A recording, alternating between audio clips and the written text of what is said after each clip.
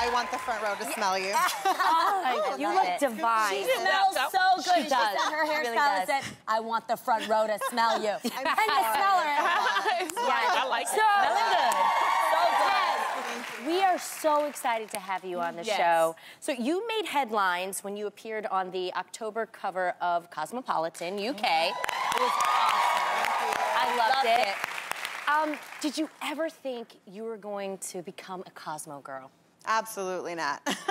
I never thought in a million years that I would be on the cover of Cosmo. I didn't even believe that it was happening until the actual issue came out. I was like, they could still change their mind, but they didn't, thank goodness. But no, I never imagined it would be. Awesome. You know what? It was beautiful. And I'm gonna tell you, your fans had your back when Piers Morgan criticized it, the cover, saying it was dangerous and full of baloney. How did you feel when he said that? I mean, I thought it was funny. I think, and I also have some compassion towards him because I think anyone attacking a complete stranger and saying awful things, they're obviously not happy with who they are. Say that. So, Say that. you know. And he keeps tweeting at you. He tweeted at you a couple of days ago, right? He's obsessed with me. I think it's cute. I know that's I'm not right. mad at it, no. Okay.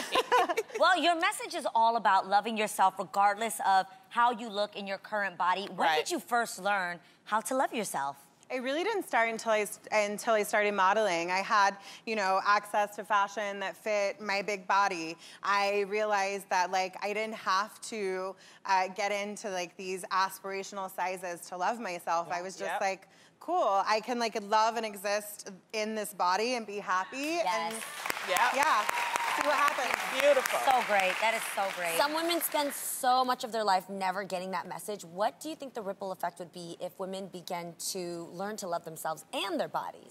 I mean, I think it would be really powerful. I think we would definitely have less hate that's going on right now in the world. I think, you know, I think we should all be a little kinder to each other and to ourselves and realize that life is hard. And if it means that, like, being kind to yourself could therefore mean being kind to other people and helping everyone, then, like, why not? I don't know. I love you. Snowball You're effect. so positive. Positive.